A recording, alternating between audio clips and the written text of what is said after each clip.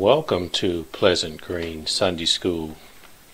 This is lesson 9 for April the 26th, 2015. We're still in Unit 2, entitled The Community of Beloved Disciples. Our topic for today, taken from the Adult Quarterly, is Fraud Alert. Fraud Alert. Devotion reading is taken from Galatians chapter 6, verses 6 through 10.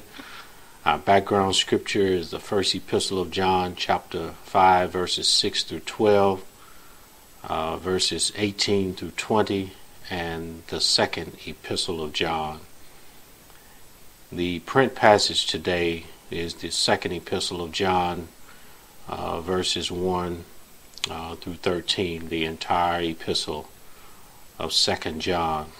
Our key verse reads, "Watch out that you do not lose what you have worked for, but that you may be rewarded fully." That's second epistle of John, verse 8, and that is the NIV translation.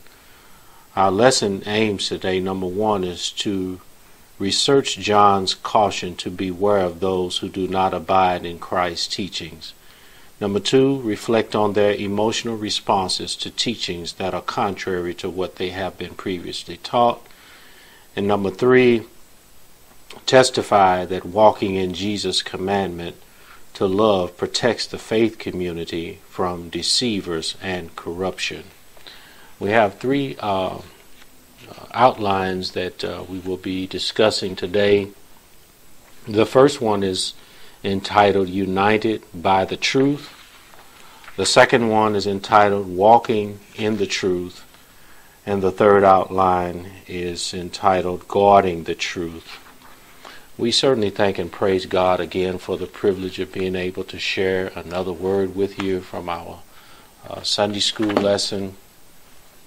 One that is really needed in our time, just as it was in John's day. There were false teachers trying to infiltrate the church, get amongst the believers, and that is the issue today. And we hope that whatever we say to you today will help you and encourage you to know the Word of God for yourself, to be on guard, to watch out, to look to yourselves and your soul. It's very important. But as we looked at this lesson, we have quite a bit to cover, even though we're just studying 13 verses. But there's a lot of background, and we're going to give you some scriptures to support our findings, and hopefully you'll gain some insight. But to be a fraud is someone that's deceitful, who is tricky, one that is not what it seems or is represented, someone that's an imposter. You know, and as I studied this lesson, I was thinking about the fact that, as we are faced with fraudulent people, deceitful people, what does the imposter want with the believer? That's a very important question, and we hope that we can see here that these false teachers, they were looking for disciples as well, in addition to attacking Christianity as a whole. So this biblical context for our lesson given in the quarterly, we're going to read some from our standard so we can get a very good background of what was going on in John's day. And we hope that you'll go back and read the devotional reading, the background scripture that we gave you, and certainly the printed text. The biblical context is as follows. The second epistle of John is in the form of a personal letter. His purpose for writing is similar to that of the book of 1 John. false teachers were traveling from congregation to congregation, promoting their erroneous doctrine. John's concern was that his readers continue to walk in truth and love by being obedient to the things that they had been taught, and that they refused to show any hospitality to these false teachers who were attempting to make inroads into their congregations. And from our standard, we have 3 epistles that were written by the Apostle John, the former Galilean fisherman. You can see some reference in Mark chapter 1, verse 16 through 20. We do not know the order in which these were written. They are simply arranged by length in the New Testament. And so here there are connections among all 3 as well as with the Gospel of John. Early tradition associates all 5 works by John with the churches in and around the great city of Ephesus, a leading metropolitan center of the Roman Empire of the 1st century A.D. John probably wrote his letters in the AD 80s and the early 90s. Therefore, the recipients included the second generation of believers since Paul's time in the area. You can see reference in Acts chapter 19. Troubling things had happened since then. Toward the end of his life, Paul wrote 2 letters in this regard to his younger colleague Timothy, who was in Ephesus to help the church with doctrinal and organizational matters. Thus, the battle for truth was already being waged there in the AD 60s. It is after this period that Ephesus seems to have become a center for a burgeoning Christian heresy called Gnosticism. This movement claimed to have special knowledge of Christ. The word gnosis means knowledge. The Gnostics taught that Jesus had not been fully human but was a divine visitation of deity to earth, something like in the legends of the Greek gods. Since a non-human immortal Jesus could not really die on the cross, the Gnostics did not teach that Jesus' death was an atoning sacrifice for sins. Instead, they taught that salvation came from secret knowledge, from being enlightened to esoteric truths that Jesus had taught only to the inner circle of his disciples. Gnosticism seems not to have developed fully as a rival version of Christianity until after the end of the 1st century A.D., but its seeds were being sown in John's day. Thus, his need to address in his letters Gnostic-type falsehoods. A very important foundation here, as it was in John's day and it is in our day. People that don't believe that Jesus came in the flesh, that he was born of the Virgin Mary. And so this is what was going on. And so these Gnostics, these false teachers, they went about trying to get into the church amongst the believers and upset their faith and cause them great harm and ultimately to take them captive to their teaching and to their way of life and to their doctrine. And that's very important today. And, there are times, and I know we can all relate, that our faith has been upset.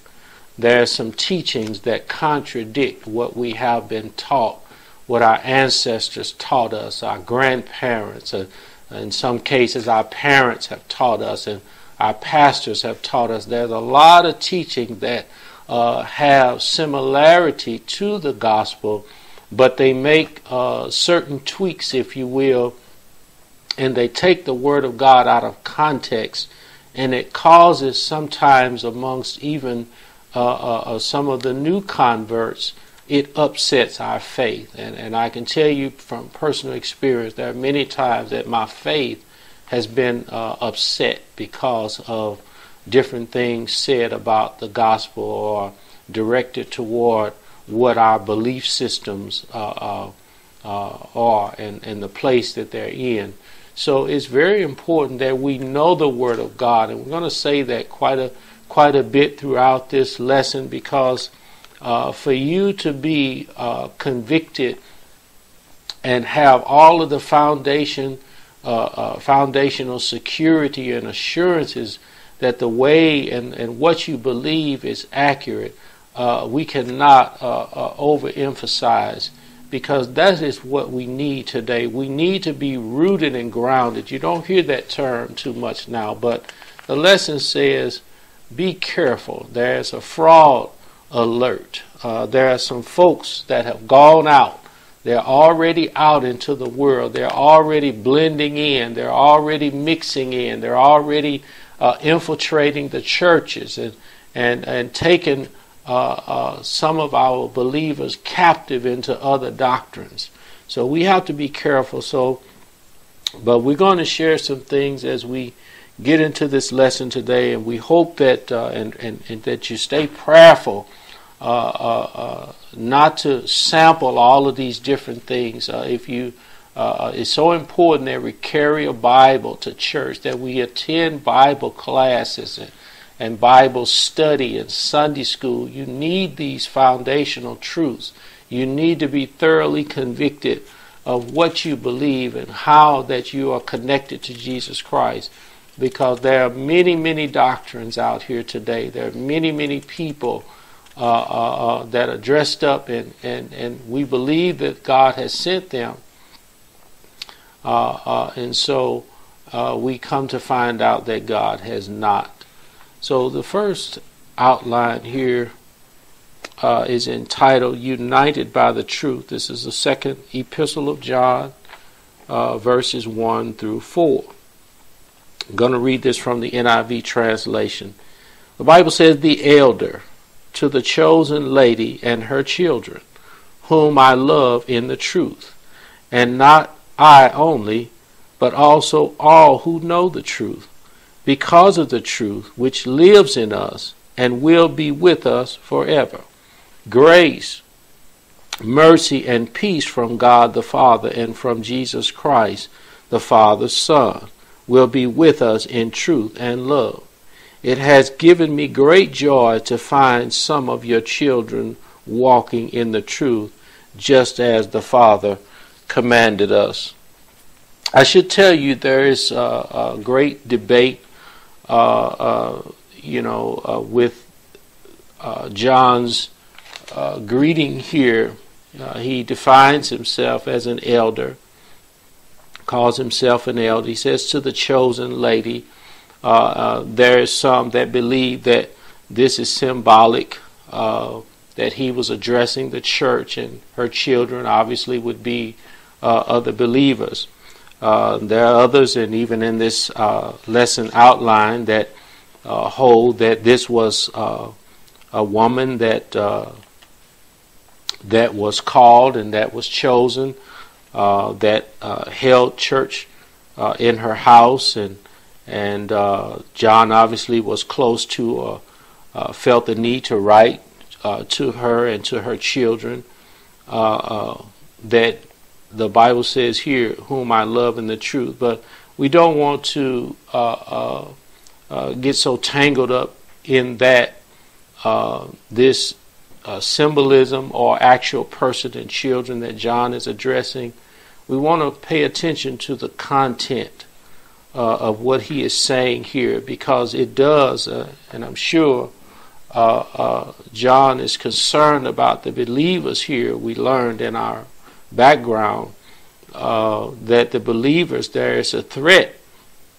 And back in this time, we are going to give you some scripture here. There were some that held church services in their houses, and so that was not uncommon in John's day. But nevertheless, we understand that here John is saying here that I love in the truth, and not I only, but also all who know the truth. So he loves all of those. And keep in mind, our unit 2 is entitled The Community of beloved disciples. And this is very important. We ought to love one another. We ought to love all people. We ought to certainly love all of those and do good to all of those, as Galatians 6 helps us understand, who are of the household of faith.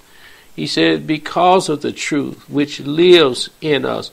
You know, there's so many people looking for the truth, trying to find the accurate knowledge of God and his origin and of Jesus Christ. But Jesus said these words in the 14th chapter of John. He said, I am the way, the truth, and the life. The truth is in Jesus. And if we have Christ, the truth is in us. And he goes on to say, and will be with us forever. If you go over in John chapter 14, Jesus said these exact same words to his disciples concerning the Holy Spirit. He said he will be with you in you forever. He says grace, mercy, and peace from God the Father and from Jesus Christ. You know, the grace and the mercy and the peace that we have because we have fellowship with God, because we have the truth which is in Jesus. So we have this oneness. Again, back over in John chapter 14, you will see reference there. He said, which will be with us in truth and love. It has given me great joy to find some of your children walking in the truth. You know, it's very important that we stay with the gospel. I know that it is tough, and we are facing some of the most difficult times of our age, but it's a blessing for us to still maintain our integrity in the Lord. It's very important. I know it's popular to go to the left, and some are saying many things, but it's a blessing when you can stay with what you started with. They used to teach us that in the church as I was a boy growing up. Stay with what you what you start with. And he says here, just as the Father commanded us. You know, it's a blessing to be able to hold fast and hold on to God's unchanging hand, even in the difficult time. And we know we have all of these different doctrines and all of these different things are being said and taught, but it's a blessing that we can hold fast to what the Lord have given us. In this outline here for these verses, it says in the opening verses, 2 John verses 1 through 4, John repeated the word truth 5 times to highlight its importance. John's expression of his deep affection for the recipients of this epistle was not mere sentimentalism, but was an expression of his appreciation for their acceptance of God's truth. He and others familiar with this lady and her children were bound to them in love by this truth. You know, in this community, let me just say this about this community. We share the same belief. There are no unsaved people in this community. We all share the same belief. We just like it says in Romans chapter 10, verse 8, 9, and 10. We are saved because of what we believe, the testimony that God gave concerning his Son. And that binds us together in this faith community. It says, a beloved disciple. We all believe the same thing. And if that's the case, that we are connected to God through Jesus Christ of this great salvation, then it's important for us to understand that we have to love one another, because that was why Jesus came. It was because of love. The Father gave, it's John 3:16, for God so loved the world, he gave his Son. So we have connected with God through the love that he has given to us through Jesus Christ, and then we love one another. This is our bond. So it was very important, and John found it necessary to encourage them that it was a blessing to find them still walking in what they started with. So it goes on to say here, the basis for love among believers is their acceptance of and obedience to the truth, and is also the basis for showing Christian hospitality. John's motivation for writing was because of and for the sake of the truth, which he declared would abide in believers forever. As believers obey the truth and demonstrate genuine love, they receive divine blessings of grace, mercy, and peace, which enables them to live in unity. Why can't we live in unity? If we all believe on the Lord and Savior Jesus Christ, we ought to have some unity amongst us. John was elated to have observed some of those whom he wrote committed to living out the truth and thus living out the commandments of God. The book of 2 John, was a call to consistently obey the truth. That is very, very important. You know, it's good to say that you have faith, but we must continuously obey the commandments. That is the greatest test of our faith. Jesus said, if you love me, you will keep my commandments. How can people know that you love the Lord except you keep the commandments of God? This is what the world needs to see. And this is and that we love the brethren. This is the greatest manifestation we can have, is to obey God and to love one another. So the same call is issued to the church today. Only as the church obeys the commandments of God can she walk in love and unity. See that? So it's very important that we keep the commandments of God, that we obey Him at all costs, and be careful and mindful that there are other things, there are other folks, there are other teachings that teach us. You know, we were talking about this a couple of weeks ago in our Sunday school class about how this false doctrine causes disruption in the church, how it causes us to fall out with one another. You can tell it's confusing, and all of these different things are going on, and it keeps us divided. And we have to understand that God is not in that plan. We ought to love one another. God is not the author of confusion. But these teachings, these new teachings, new doctrines, there is nothing new under the sun. And we have to be careful. So the question is asked here in the quarterly, what are the basic truths that unite your local congregation? We said that earlier about how we came to be saved. These are basic things. That Jesus was born of the Virgin Mary. These are things that we have to believe and move on and progress in the faith. There is no Christian that should still be struggling with these basics. We have to understand that God gave us His only begotten Son, and if we have believed on the truth and accepted these foundational truths in the message that God has given us concerning His Son, we have to hold those teachings and build on those teachings. So that's very important. How is what your congregation believes to be visibly demonstrated true? So we said that earlier. We need to see the manifestation of our faith, and the world. We certainly need to see it in the church, and the world needs to see it at large. The second outline is entitled Walking in the Truth. This is the second epistle of John, verses 5 through 7, again from the NIV translation. And now, dear lady, I am not writing you a new command, but one we have had from the beginning. I ask that we love one another. And this is love, that we walk in obedience to His commands. As you have heard from the beginning, His command is that you walk in love. Verse 7, many deceivers who do not acknowledge Jesus Christ as coming in the flesh have gone out into the world, and any such person is the deceiver and the Antichrist. So we were talking about this, what John is saying here from the beginning. You know, ever since the early church, that the disciples, the followers of Christ, were taught this command. So this was nothing new.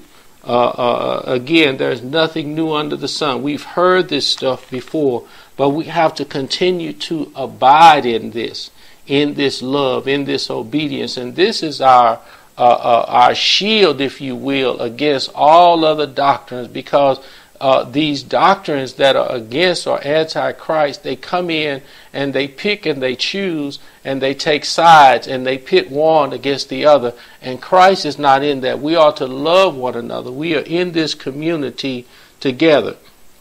So he goes on to say, this is what the love should look like, that we walk in obedience to his commands, as you have heard from the beginning. God has not changed that command. God has not changed his message to us. God has not given us any new directive about this. This is the way it should be. He has not changed that in any doctrine that comes on that tells us that we don't have to do that. There's been some new twist, some new change. We know that is not of God. Verse 7, it says, many deceivers. There's so many that are scattered all over the world. They were scattered all over the world then, and they are now, who do not acknowledge Jesus Christ as coming in the flesh. How many times do we hear that these days about Jesus? He was a prophet. He was this. He was that. He didn't come. He did come, and all these different things. What do we believe? God gave his only begotten Son. The first epistle of John, chapter 1, throughout chapter 5, is excellent foundation. John really dealt with this, Jesus coming in the flesh. And, you know, this is where we should get our joy from. It's from the truth. If we know the truth, then we are excited about that. But it goes on to say here that this is an antichrist. You know, this teaching, these individuals are against Christ. They are against the teaching of Christ.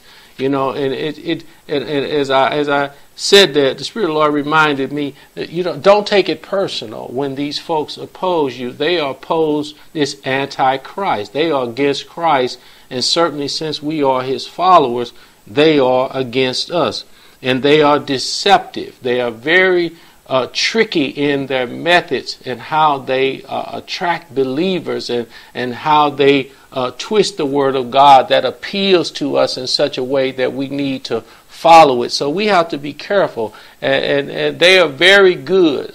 Genesis chapter 3 tells us about Satan, that he is more crafty than any other created thing. So he is very deceptive, and his agents are very deceptive in what they teach. The outline here says John's primary purpose for writing his epistle was to warn his followers about those who made negative inroads and were causing dissension and defection. We see so much of this going on today, and I always have encouraged believers. Sometimes they want to venture out and go to other churches and experience other ministries, and I always tell them, if the Lord did not tell you to do that, then you need to stay put. If you're not ready to handle all of these different truths, you don't know what you're going to run into, you don't know what they're going to tell you, what sort of yokes that they may put up on you and burdens that may cause you to stumble and fall. So we have to be careful. And John is warning his followers that, look, these people are out here. Be careful. And this is how we need to protect ourselves. And that's very important. Watch out for people who cause dissension amongst believers and defection. This apostasy. We've moved away from what we believed, and now we're doing something different. Those are suspect individuals, and we have to be careful because it's getting worse by the day. After having greeted and commended the recipients of this second epistle, John explained his purpose. Initially, he reminded his readers of the primacy of the commandment to demonstrate love, not as mere sentiment, but as a way of life for believers. This commandment was not new to them because they had been taught it and had accepted it as truth. The command to walk in love, John said, is demonstrated by obedience to all of God's commands. That's very important. As he had previously taught, it is impossible to love God and others without being obedient to all he has commanded. If they walk in obedience, they would be able to discern deceivers and the Antichrist, those in particular who were denying the incarnation of Jesus Christ. That is one of the gifts, if you will, according even to 1 Corinthians chapter 12, that the church is lacking. It lacks discernment. It lacks the being able to know the difference between what is righteous and unrighteous. And that's why the church has become so infected with sin, is because we didn't see, or we couldn't see, or we didn't understand. But nevertheless, we are responsible for what has happened in the church, because we have allowed it to come in, and now we have deception and defection running rampant in the house of God. But if we would love one another, there's a remedy for what ails us today. And John is giving us a heavy dose, and have been for the last few weeks that we have been studying his gospel, that we ought to love one another. It is a cure-all. If we would take into account what the Lord has said, we would be surely well served. It goes on to say their walking in love would validate the message of the truth while exposing the fallacy of the message of false teachers.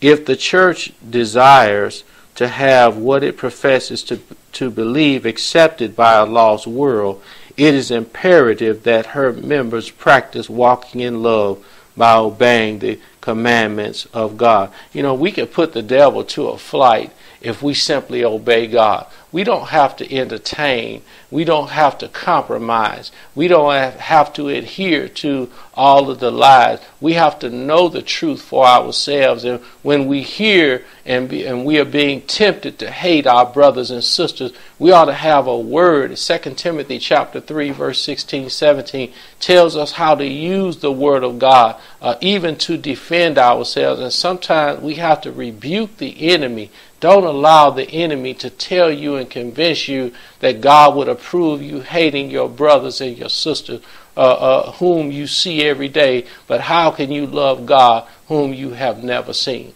That's very important for us to understand. So we need to show the love that God has placed in our hearts toward one another, and then we'll have the foundation that we need to build upon.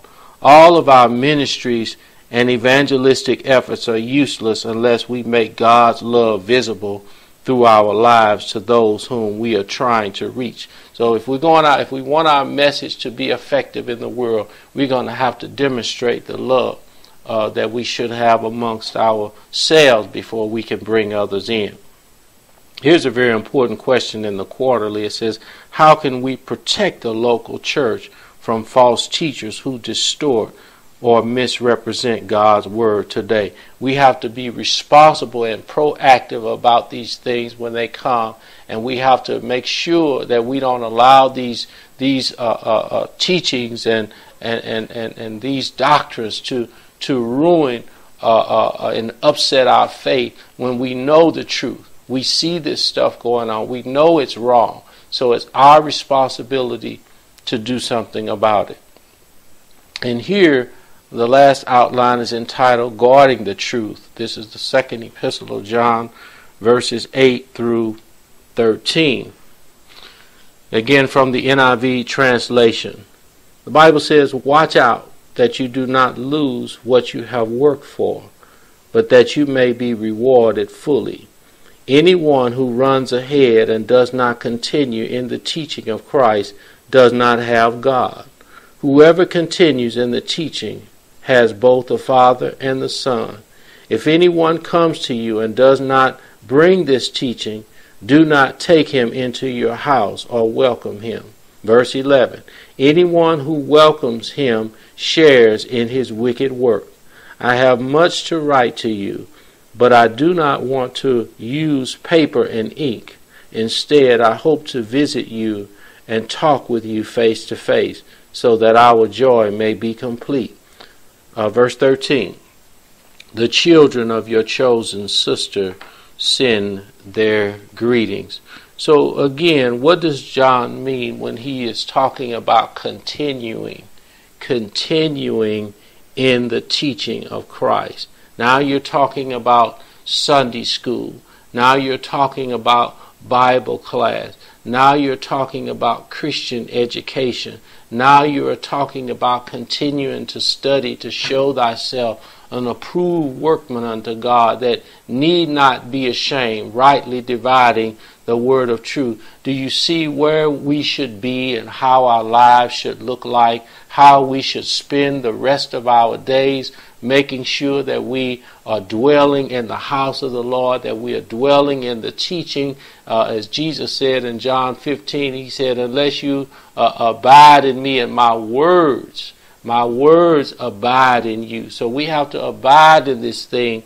And so John is encouraging these believers here, don't just run ahead, but we need to continue. Don't stop learning. Don't stop trying to learn. Don't stop exposing yourself to the Christian instruction and environment. And so many times that is the biggest issue that we see in a lot of our churches today. Our numbers are down in terms of prayer study, a Bible class, and prayer and things like that. But don't you know, just like if you don't eat regular food, your body will get weak. If you stop feeding your spiritual man, your soul, you will get weak.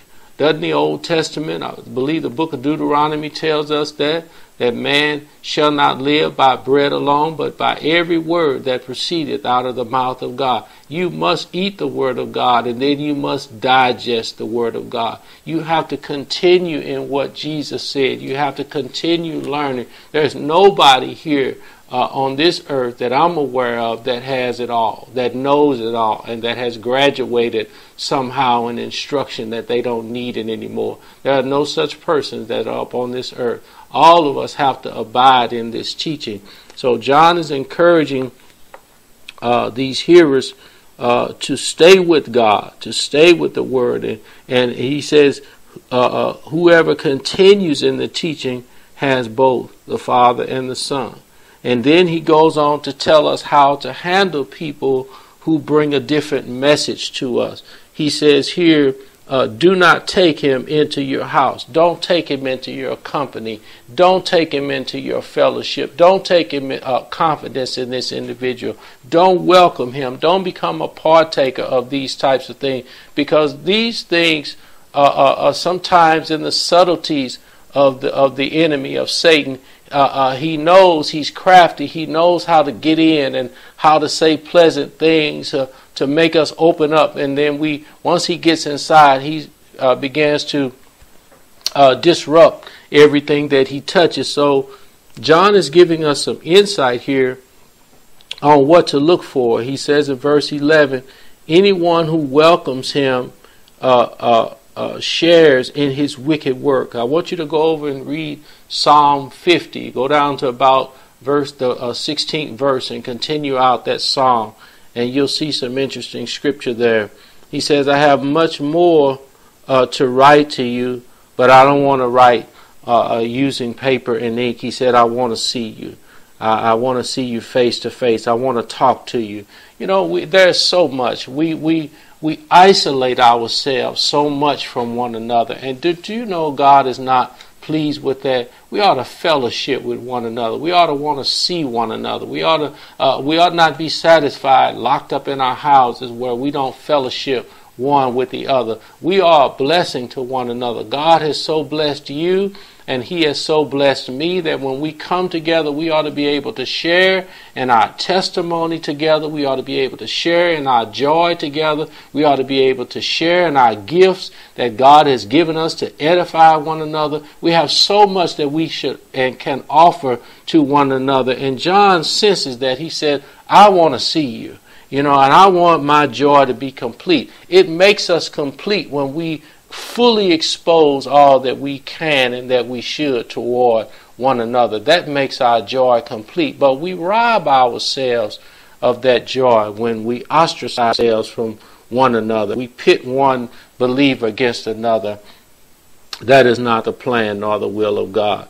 John warned his readers of the inherent danger of providing hospitality to or entertaining these deceivers and their doctrinally dangerous philosophies. The immediate danger is identified as the possibility of losing the fullness of the reward promised for those who obey the truth by consorting with these false teachers or extending hospitality to them. All faithful believers are promised a reward in heaven for faithful service while here on earth. You can look at 1 Corinthians chapter 3, verse 10 through 15. However, those who prove unfaithful can forfeit some of this reward. Not salvation, but we can forfeit some of the blessing God had in store for us by compromising ourselves.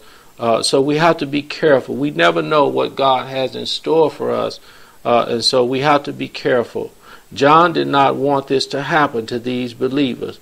John continued his warning by reminding them of the danger of deviating from the truth and falling prey to the doctrine of these false teachers. They were to reject any teaching that was not according to the scriptures. Oh, I wish we had time to really deal with that. You know, we ought to get out of these situations where I tell my Sunday school class that all the time. You know, if you hear me teaching contrary to the Word of God, I expect you to get up and walk out. Don't sit here and allow all of that stuff in your spirit. And, you know, I should be able to qualify what I'm saying with Scripture, and that Scripture needs to be in context with what God has said should happen. So it's very important, but how will we know if we don't know the Word of God? If we don't continue in the teachings of Christ, how will we be able to discern what is truth and what is error? So it's our responsibility to know the Word of God for ourselves. So here it goes on to say, in order to safeguard themselves, John instructed them to refuse to greet or show any semblance of hospitality to anyone who did not bring sound doctrine. You know, I was looking at that, and I'm going to give you a couple of scriptures, but some teachings are not healthy. They're not healthy physically, and they're not healthy spiritually. But when you have time, I want you to look at 2 Timothy chapter 4, verses 3 through 5, and you can run some reference, and I'm sure there are many, many others. And then 2 Timothy chapter 1, verse 13. What is sound doctrine? We need to find and be acquainted with sound doctrine, wholesome teaching, healthy teachings, things that edify us, that build us up. These are good for our spirit, you know. But all of these other doctrines, outside of what Christ has taught and what He has directed, is not good for us. It's not healthy. Failure to adhere to these instructions would be interpreted as their being in agreement with these deceivers and their wicked work. In verse 12, John closed with a personal note regarding his desire to visit his readers in person so that their joy would be full. You know, when I was reading that, I couldn't help but think about Genesis and the deception in the garden. You know, you never get too much or tired of that story, how Satan came in and twisted God's word. And do you know that caused so much, that caused mankind to fall? Just that act of disobedience, doing what God told them not to do, caused them to forfeit the Garden of Eden, to be banished from all of the good things that the Lord had in store, had created and blessed them and put them in an environment where all they had to do is maintain, and sometimes we do that. We ruin our blessings, because we become indoctrinated with all of this foolishness, things that God didn't tell us to do, and it will cause you great harm. It will cause your family great harm, and we have to be careful. It's very important that we stay with the Word of God. You have no idea what the Lord may do in your life. But when you abandon ship and you jump off because it didn't happen for you today and God didn't do what you thought He should have done, and you found some teaching that promised you so many blessings if you would follow them. Didn't Satan do that with Jesus in the wilderness? He said, if you fall down and worship me, I'll give you all of this stuff. But Jesus said, it is written, you should not put the Lord thy God to the test. It is written, we should not put the Lord thy God to the test. Let us obey God at all costs. Verse 13 sends personal greetings. And so here, the closing thought, the book of 2 John was written as a warning to believers concerning the danger of entertaining false teachers. This very personal letter to the elect lady and her children provided direct instruction as to how to deal with these false teachers and their distorted doctrine, especially those who were denying Christ's incarnation. John instructed his readers to continue walking in truth and love and to refuse to provide hospitality to anyone who did not teach the fundamentals of the faith. Now, it will take a grown-up, if you will, or a mature Christian to be able to make this kind of sacrifice. We were talking about it in Bible class last night.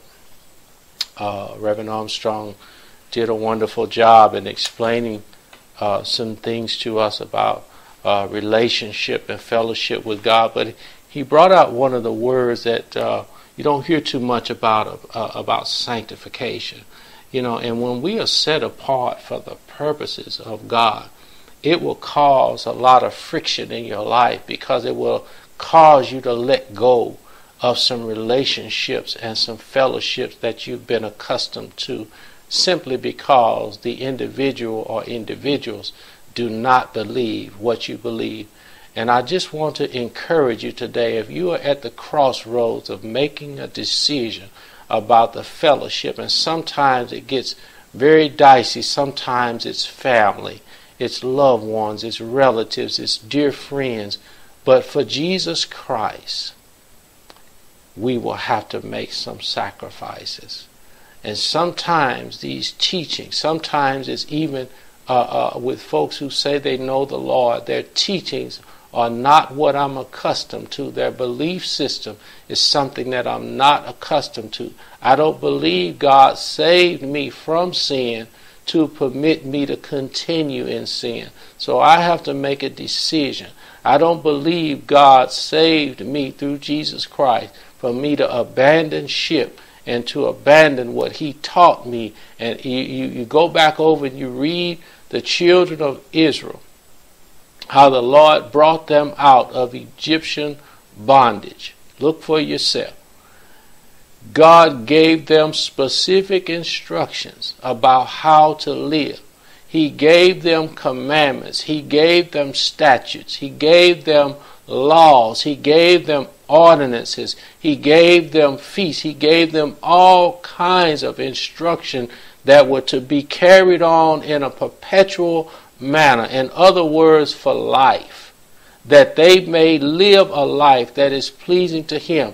When he gave them the promised land, he dispossessed the Canaanites and gave the land to his people. He instructed them not to get involved with those individuals.